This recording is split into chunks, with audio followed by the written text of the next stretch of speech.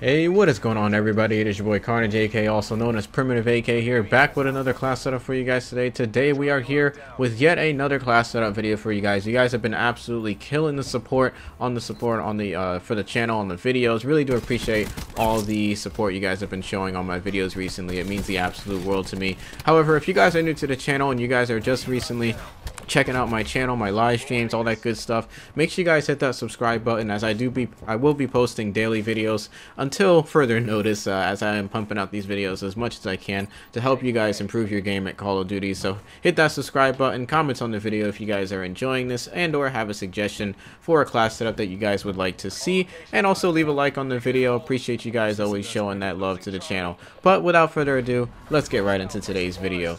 So for today's video, we're going to be talking about the Rampart 17. Now, I actually hated this gun when it first came out. I wasn't a big fan of it. I thought it was not really that good, and it was overhyped because it looked like the Scar from previous CODs.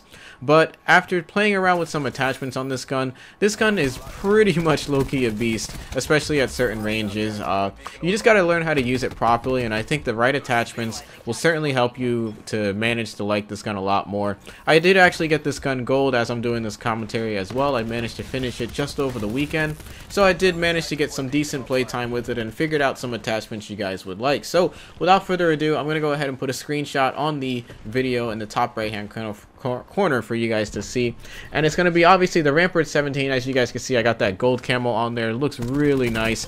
Now, this isn't required, but this is what I'd recommend. I would strongly recommend that you guys put a red dot sight on your Rampart. Now, a lot of people are saying the iron sights are pretty accurate enough where you can see things pretty well, but I just don't like that part of my view is obstructed due to iron sights, and that happens with a lot of guns, which is why I use red dot on almost every single class setup video.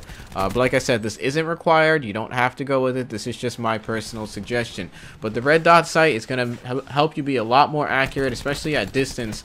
And this type of weapon is obviously meant for distance. It's an assault rifle. You're meant to be challenging people at medium ranges. Long range is a little bit risky, but you can sometimes get away with it.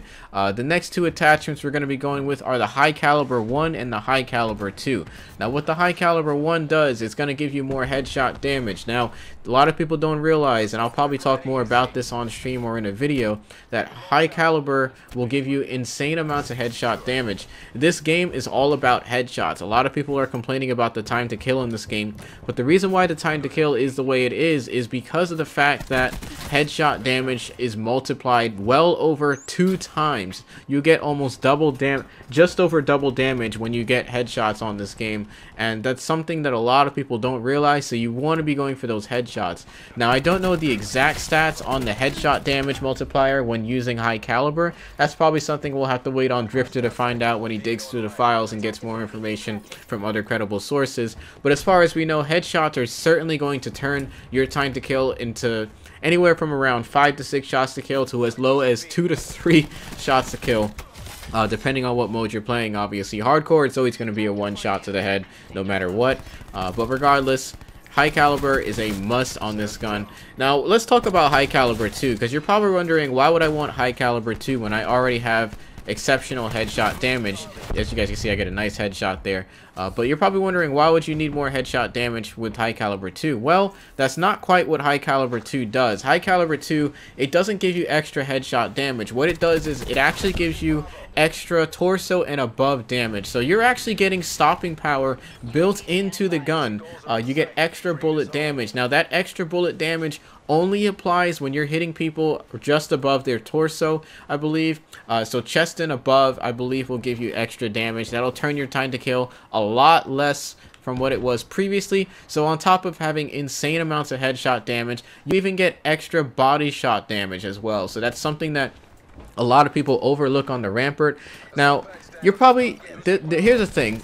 High caliber 2 isn't a necessity. I've played a few games without it, and I didn't notice too much of a difference in my time to kill. But at longer ranges, that's when you're really going to start to notice that, and it certainly will help with winning those gunfights due to other high damage weapons that can potentially outgun you. I'm looking at you, ICR7. Yes, we all know how overpowered you are. But overall, high caliber 2 I feel is a very great attachment to be using on your gun. You can certainly swap that out for a grip, and I'll get into the grip in a second. There's two different variations you could go with. You could use the high caliber 1 and 2, or you could swap out high caliber 2 and put the grip on it. The grip is not required in my opinion. I feel like this gun's got decent enough recoil where it doesn't really need it, but that's really dependent on your own accuracy. If you have a bit of some trouble trying to land your shots, definitely take off the high caliber 2 and put something like the grip on it to help you out at those longer ranges and help you out with managing side to side and vertical recoil. The next attachment we're going to be talking about is the fast mags.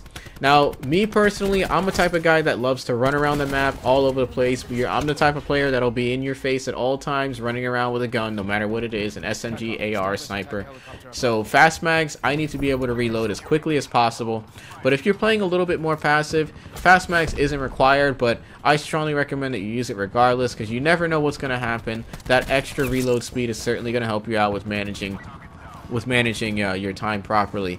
The next attachment, or not attachment, but we're going to be using the stim shot for the gear. Now you don't have to use the stim shot. There's also body armor, but I don't recommend using body armor, which for some reason a lot of people are still clinging onto from the beta.